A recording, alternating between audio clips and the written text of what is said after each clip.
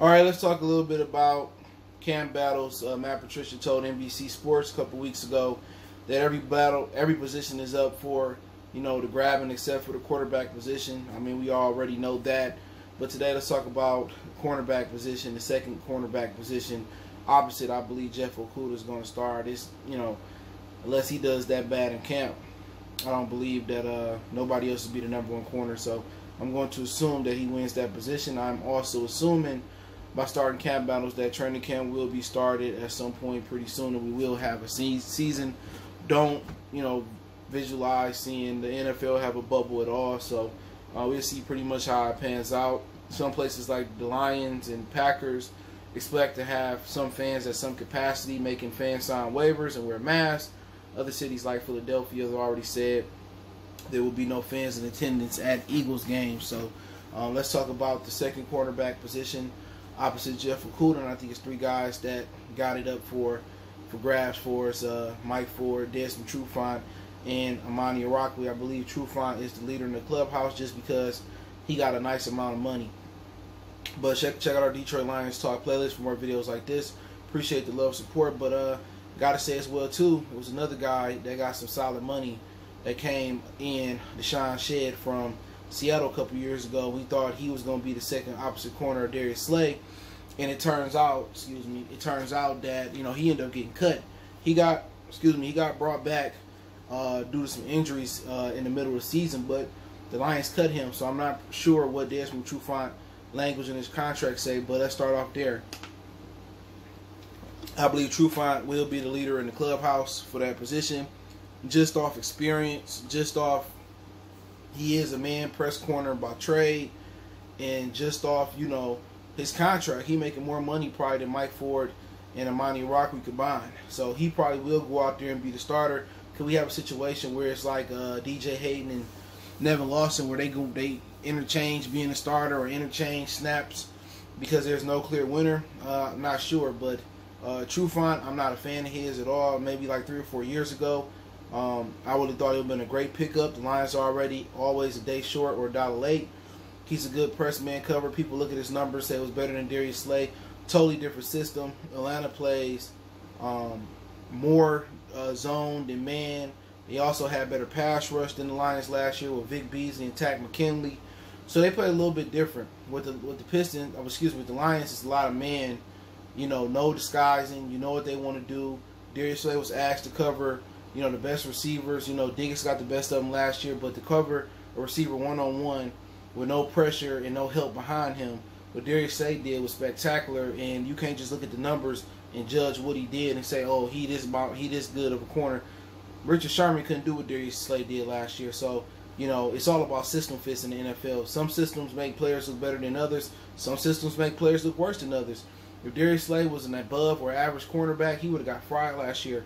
So we're going to see what Desmond Trufant gonna bring to the table. I mean, what they call more zone, what they disguise more this season. Nobody knows. Corey Ulan is supposed to bring something from the table from Philly, and Philly play a little bit of everything. Jim Schwartz will play some zone, he'll play some man, he'll play some combination, he'll disguise, he'll bring pressure. Matt Patricia won't do that. So Desmond Trufant's gonna be in a position that he's never been in the league. But good thing about him is he's a veteran. He's been around the block. He's a press man cover corner by trade. That's what he do. So he should be able to look successful in the system. But Desmond Trufant, his brother Marcus Trufant, Champ Bailey, and Deion Sanders, if you don't disguise, you don't get pressure, and you rush 3 or 4 players every time against 5 blockers and sometimes 6 or 7 blockers, it ain't gonna matter. Anybody on the outside, eventually, if they got to cover 5 or 7 to 10 Mississippi, they're gonna get cooked. Now, talk about Mike Ford for a minute. He's been around the block. I think he is a great backup. He might be one of the better backup corners in the league, and I think he keep getting better and better. He came as an undrafted rookie free agent in the middle of the season, done well, and don't sleep on him. If some injuries happen and he able to take that position and run off with it, he the dark horse in my opinion for that second cornerback position. 6 foot, nice size, nice speed, technique improving. I think he can vie for a starting position in the league in a lot of these different places. He just slept on because he's not a household name coming out of Southern Missouri. But I liked him last year, even though I thought Rashad Melvin was a good fit for what they've done. And people say, well, the Lions gave up this many yards in the air last year. It's not the cornerback's fault. It's the defensive scheme fault. When Deshaun Hand went down and they didn't, replace him with a better asset than Mike Daniels, then it was a wrap. They didn't blitz. They didn't do nothing last year. They didn't disguise. They didn't look like something was coming and back out of it. It was mano a mano, hat on the hat. You cover him, and, basically no pressure and bend don't break. So I think Mike Ford will be, be a dark horse, especially if some injuries, COVID going around, expect COVID to hit some Lions players regardless.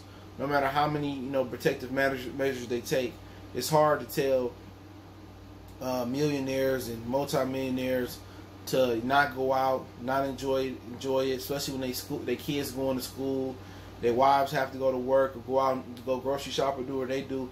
It's hard to stay in the bubble. You know what I'm saying? So expect some of these backups to play this year more than expected. Expect them to expand the roster past 51, 52 players. Probably gonna go up to 60-some players, man. Be able to extend the practice squad and extend the roster a little bit as well too. So Mike Ford might be an integral part of what they're doing. He can pretty much play everywhere, inside, outside. So he best on the outside. So don't sleep on him. Securing and locking down the position at some point this year. And Amani Oruwariye, I think he's like the last guy that can go in there. You also got a few other guys like Tony McCray. You got D Virgin still on the squad as well too, I believe. But I think he like the last guy that I can name here that can go after. And I would like to just start him. Usually the Lions like to take the cheap route. This year they went out and took Trufant, and I think part of taking Trufant was probably not being secure in themselves, being able to secure Jeff Okudah. Maybe it was fear of somebody jumping up, grabbing Okudah. Maybe it was, maybe it was, we didn't want to keep Darius Slay, so if we didn't get Okudah, then we will move Darius Slay. Who knows what they really thought about it. I would have just ran, because you got a really good backup in Mike Ford. I truly would have just ran with Amani. I would have told him do Jeff Okudah on one side and let Coleman start on the inside. But I understand the train of thought as well. You can't have a year 2 guy that didn't start year 1 and a year 1 guy out there and not have enough veteran experience. So I understand bringing Desmond Trufant in, but I thought it was a lot better options out there. Drake Patrick was out there, and I think he better than Desmond Trufant. Maybe not per se as a man cover corner. With some other corners out there as well too. Trey Waynes, Dark Horse Denard, who's a younger version of Desmond Trufant. Maybe not as good as Trufant once was, but maybe in Cincinnati it just didn't work. He's a Michigan State Spartan, so I felt that they could have went cheaper and better than Trufant. But I like to start Amani Oruwariye right away. You going out there with 2 young corners, you might as well let them grow together. Both long, athletic, press corners. They do well. Amani Oruwariye showed last year that he could locate the ball, but one of the issues he was a little injured. One of the issues with him in college was lack of experience. That's what it was. He was only a 1-year starter, so it's hard to have a dude that only started 1 year in college and a handful of games last year come in and start the cornerback position. So they had to have some type of security behind or in front of Amani Oruwariye. I don't think they felt 100% comfortable with Mike Ford. I would have brought Rashad Melvin back before I would have brought Desmond Trufant, but that's here nor there. But if it was up to me, depending on how close the battle was in camp, I would start Amani Oruwariye. If it's like this, and Trufant here and Amani Oruwariye here, I would start Oruwariye. Anything more than that, that Trufant running away or Ford running away with it, then I would start Ford or Trufant. But a lot of people seem to be optimistic about Trufant Detroit. They didn't do their homework. I don't care what Pro Football Focus say, and I will be vindicated if they have a season this year and he started getting cooked like he did in Atlanta. And people are going to be saying he ain't this good. They should have kept Slade, this, that, and the third. But if it was up to me, if I was the head coach, I would start the younger guy. But once again, it depends on how camp look. If they close, you go with the younger guy because he got more potential. If Trufant seems to be separate itself more than enough, then you got to start Trufant. But we'll see. But Trufant by trade is a press cover corner. People talking about he had 2 touchdowns last year. I think they came in the same game or something like that. But I'm not impressed. I haven't been impressed with Trufant like 3 or 4 seasons ago. That's when he was pretty good, but he suffered the injury. But I would go with Amani Oruwariye. I would have picked up Trey Waynes, the Dark Horse Denard before him. Proof Mukamara, Eli Apple all before Desmond Trufant. He's just not that good, and I've been saying that from the very, very beginning. But I would start Amani. But, you know, they paid Trufant. If Trufant come in and he showed that he way better than Amani in camp, Amani, you know, probably going to have to take a back seat until Trufant fuck up. What's going to happen regardless. But, hey, let me know what you guys think about the training camp battle at the second cornerback position. I'll be continuing these through the weeks until we get to the regular season.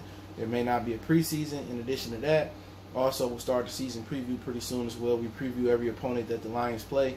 Don't forget you can follow us on Facebook, Instagram, Twitter. All the links in the description.